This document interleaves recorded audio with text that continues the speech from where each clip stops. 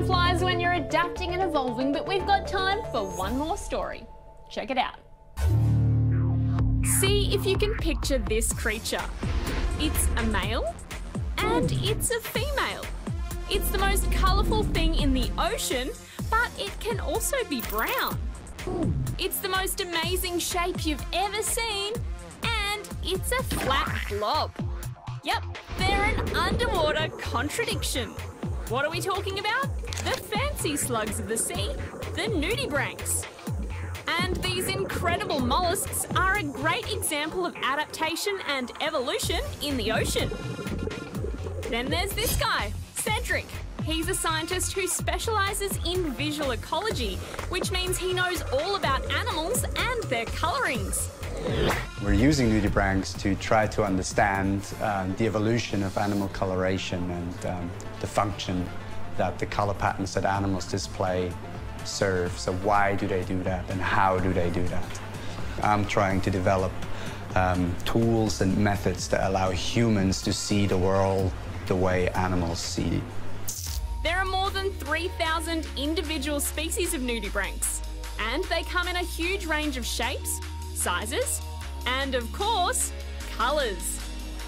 And it's the colours that are of particular importance when we're looking at their unique evolution and adaptation.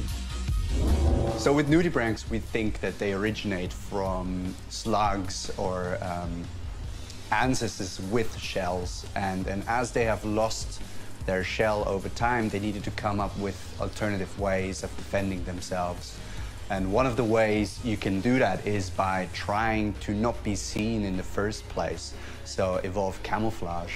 Or you can evolve very intricate ways of defending yourself with weapons, and you can then go around advertising yourself and telling everyone around you that you are very well defended.